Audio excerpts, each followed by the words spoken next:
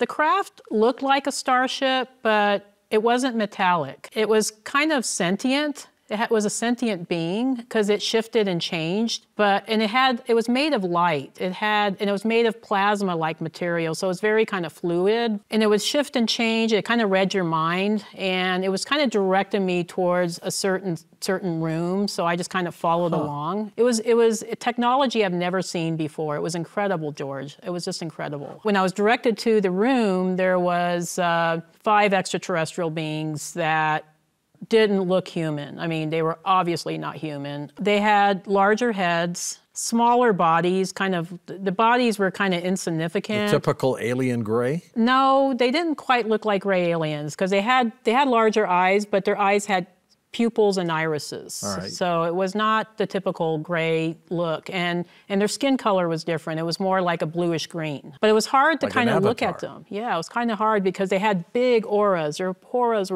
were so huge. And they were so bright, I couldn't look at them directly. I had to look at them from the periphery.